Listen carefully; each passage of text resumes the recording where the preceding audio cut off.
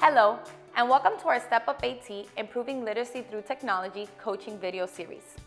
In this video, you will learn about a framework that helps us focus on the child's goals and how to plan for authentic AT practice right in the teacher's classroom. This is Jaden. Good morning, Jaden. Before watching this video, be sure to check out our introductory videos on practice-based coaching, or PBC, including the 4 sessions in a cycle, by visiting our Step Up AT website at stepupat.org. This will give you all the background information you will need to fully understand the planning process.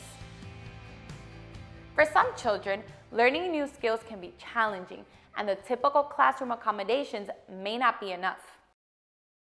If a child is having difficulties reading, writing, communicating, or simply participating in classroom activities, assistive technology may be the key in supporting the child's learning and development.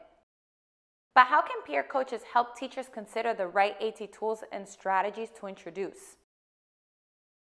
Since there are different variables to consider for any AT tool to be successful, it's important to be consistent and follow the same framework with every child. The SET framework, created by Joy Zavala in 1996, is a 4-part model that encourages teachers to examine these variables in a systematic way, understanding and gathering data about the following.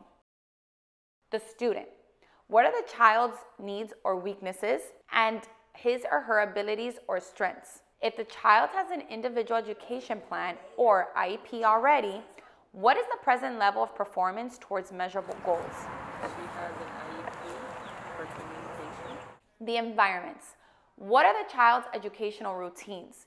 What are the instructional and physical arrangements at school that could prevent the child from being successful at a given task? The tasks. What is it that the child needs to accomplish? Or what are some of the child's IEP goals and objectives?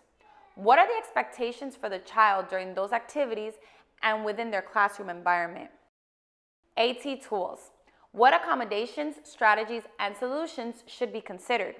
What AT tool options would best match the child's needs? How might these tools be used? How about Lorenzo to use sounding words? Perfect. When considering AT, it is in the best interest of the child to include everyone involved in the child's education, from the appropriate educational and related service professionals to the caregivers. This equipment right here, we're going to be using this with In this way, we can have a complete picture of the child's strengths and challenges in their daily lives and across different environments. You have to pull. Now that you understand the framework, let's see how we can use it in this program. Arrange a time to meet with your teacher, either in person or remotely, to start the goal planning. Nice to see you. We call this session 1. Lots of discussion and reflection will happen during session 1, so it's best to ensure the teacher can meet for an uninterrupted period of time, about 30 to 60 minutes. Session 1 begins with a review of the TSNA. Then you and the teacher will begin discussing the needs of the students in his or her current class. Where do you see the alignment between what the teacher wants to learn and the students at hand? Remember, the goal of the first cycle is identifying the student and their needs.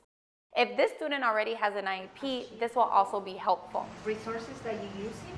When you have identified the student, crafting the Assistive Technology Implementation Plan, or ATIP, will be easy when you think about the SET framework. That's dealing with so you can be able to, talk more.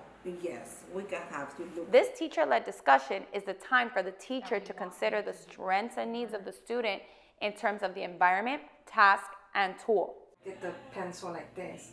So with this, it helps them to hold the pencil the right way. Let's follow along as this teacher talks with her coach about a particular student and puts together an ATIP for her first cycle. I'm very excited to begin the cycle with you. Me too. I think if Sammy can find ways to express himself better, he will be able to enjoy his days so much more. Yes, I agree. So we will be working with Sammy, and you said you want to give him opportunities to comment during reading, correct? Oh, yes. I can see how much he wants to participate and be able to share during read-aloud time every day. Okay, so the task will be participating during shared reading. I usually allow the students to join in with a repetitive sentence while I am reading, And I feel that Sammy would enjoy being able to join his peers. Well, there's an AAC device called the Big Mac that you can program ahead with that phrase so that the repetitive sentence can be read out loud. While completing the ATIP, the teacher also discusses with her peer coach her classroom routine, environment, and different tasks she wants to assist the child with. The teacher uses this information to guide her coach in selecting a particular task to focus on and reminds her that the TSNA priority was focused on using alternative and augmentative communication. If I remember correctly, one of our goals was to incorporate more AAC in the classroom, right? Yes, and that sounds like a solid plan. There are many libraries that you can use to print symbols to represent your phrases.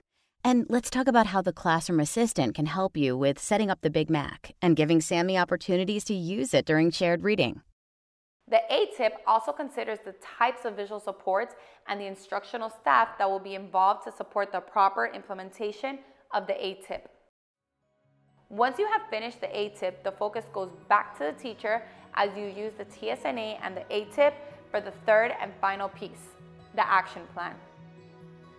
To learn more about Step Up AT's practice-based coaching, don't forget to check out the rest of our coaching video series by visiting stepupat.org. Thank you for watching.